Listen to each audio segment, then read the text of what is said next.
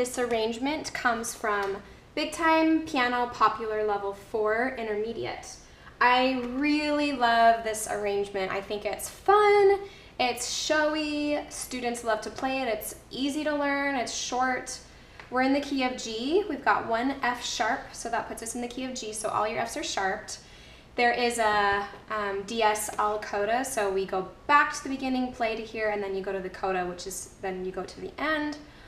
Again, Popular Level 4. There's a link below if you would like to purchase this book.